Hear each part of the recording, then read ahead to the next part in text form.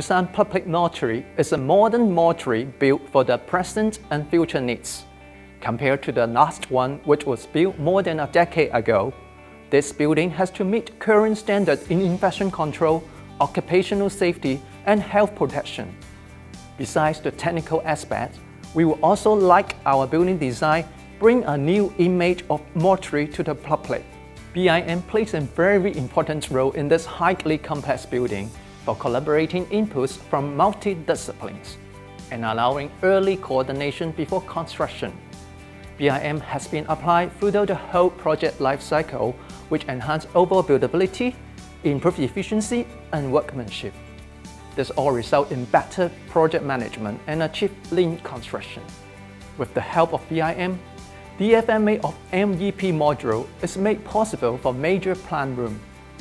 Dimensions are precisely coordinated in 3D models with consideration of delivery and logistics. Off-site fabrication can be carried out simultaneously with site construction work, which improves overall efficiency. For the autopsy suite, BIM provides basis for lighting design by Dallas and airflow study by IES virtual environment.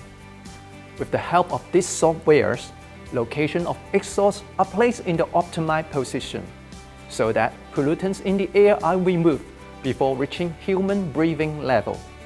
These are all crucial to the autopsy operation and the health and safety of people working in a mortuary building. Being the BIM pilot project, the most challenging part is mainly to set up a standard for future projects in the department. Our staff need to be well trained in technical aspects ever since the early design stage to tackle with the production of design and tender drawings, statutory submission, and the construction coordination with the contractor.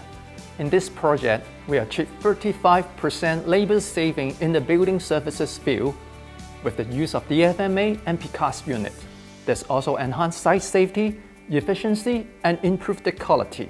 Also, with the use of cut and fill analysis during design stage, catch volume was reduced significantly by 5,000 m3, with a saving of about 500,000 dumping fee. Autodesk BIM 360 was adopted in this project for site safety and environmental supervision. The contractor also made use of the platform to record inclement weather, which facilitate project team on the assessment of EOT claim. Shop drawings, comments, and approval were also carried out on the CDE, which result in a transparent and efficient communication. One thing worth mentioning is the use of CDE under the pandemic. The cloud technology helps to maintain high efficiency of information exchange among different stakeholders, even when we work from home. Collaboration was therefore undisrupted.